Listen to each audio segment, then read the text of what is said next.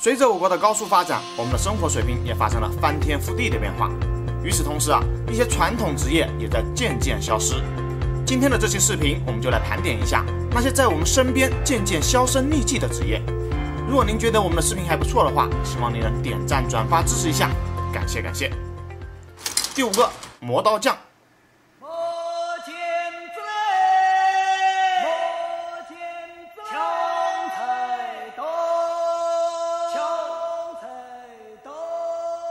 大家听到这一声经典的吆喝，是不是突然有种爷青回的感觉呢？顾名思义，磨刀匠的主要业务就是磨刀、磨剪刀。一块磨刀石、一条板凳，再加一个脸盆，就能凑齐磨刀匠的3件套。磨刀匠就是这样一边吆喝，一边挑着磨刀的工具走街串巷。谁家的菜刀要是不锋利了，就可以拿出来让磨刀匠磨几下，只需要几分钟的时间，磨刀匠就能把它变成一把光亮如新、削铁如泥的新菜刀。现在磨刀匠已经很少可以见到了，偶尔能见到的也是一些头发花白、60-70岁的老大爷。说白了，导致这个职业减少的直接原因就是找人磨刀的人也越来越少了。基本上只有住在非小区住宅内的上了年纪的人才会拿刀出去给磨刀师傅磨。或许再过个10几年，磨刀匠会彻底从我们的生活中消失。那么问题来了，你们家的菜刀钝了，你是怎么处理的呢？第4个，公交车售票员。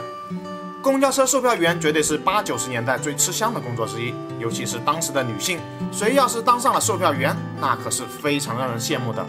而且并不是谁都能胜任售票员这个工作的，每个售票员都需要一个矫健的身体，因为售票员几乎都是站着的，然后还要在乘客的夹缝之中穿梭。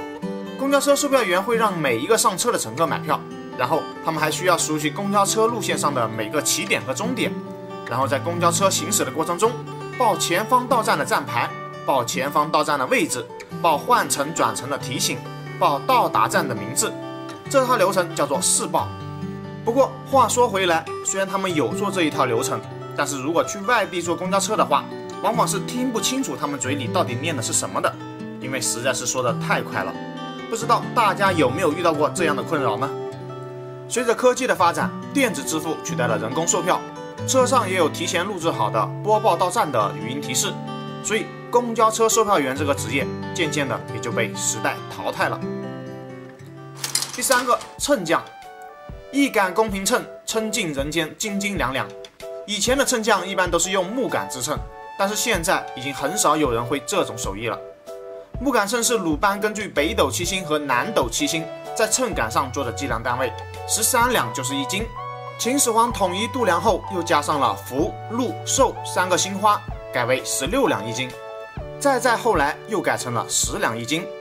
杆秤上的1克就代表1两，只要制定好第一个刻度的位置，一把秤基本上就成了一半。